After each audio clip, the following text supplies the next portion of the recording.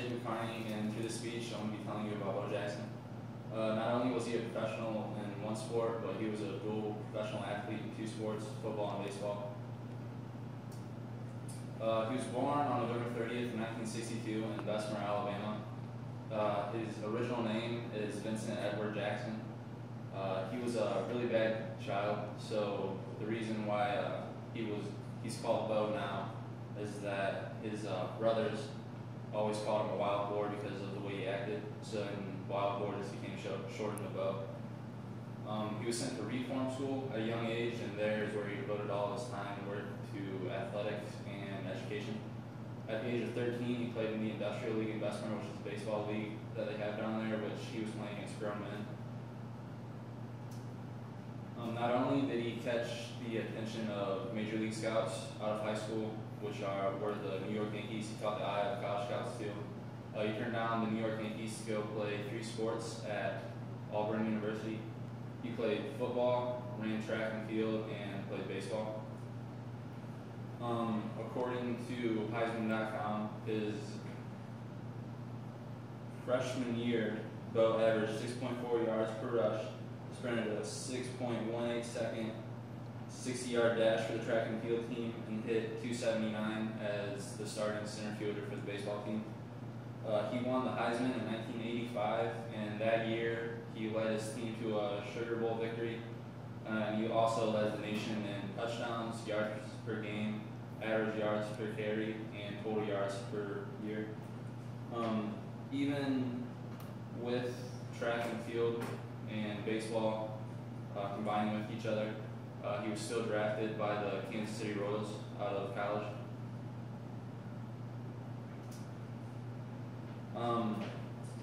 He was drafted by the Kansas City Royals in 1986. He played for the Royals, the Chicago White Sox, and the California Angels throughout his entire career. He was the 1989 All-Star Game MVP. He had 4 20 home run seasons.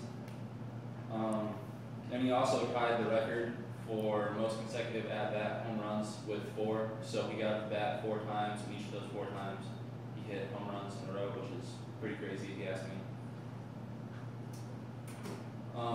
The first year, he was actually drafted by the Tampa Bay Buccaneers in the first round, and he turned them down to go play baseball for the Kansas City Royals, like I said. You can imagine how mad the Buccaneers would have been to waste their first round pick on somebody that just turned them down. They were probably pretty angry.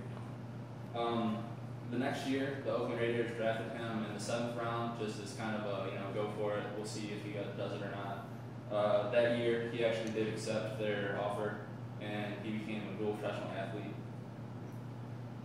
That was in 1987 when he got drafted by the Raiders.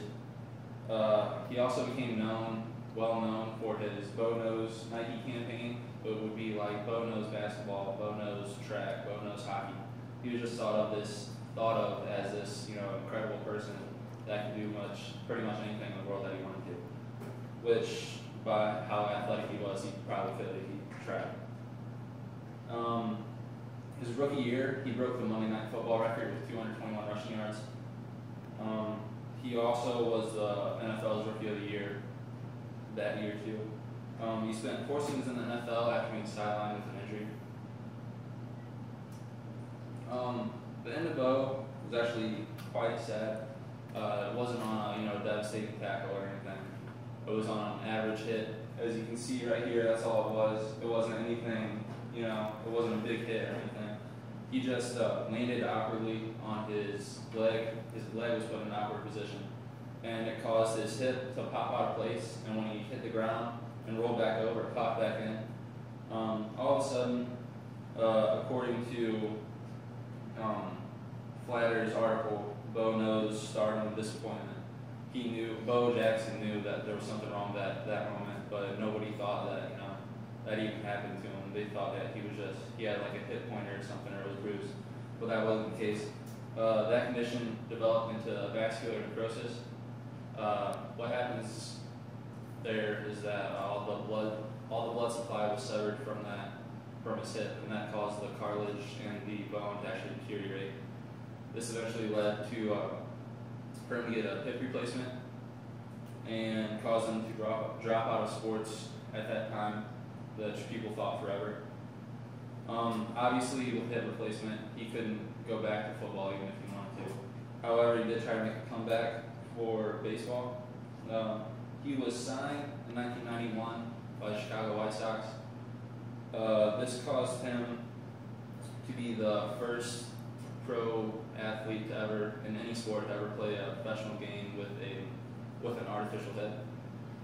Nobody really wanted to see, Bo Jackson's career come to an end like that, because in my eyes, he could have been a Hall of Famer in 2 sports, which has never been done before.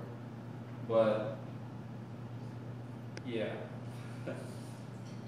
basically his injury was pretty much like a cliffhanger to a movie. You didn't know if he was going to come back or what he could have been. It would just ended just like that.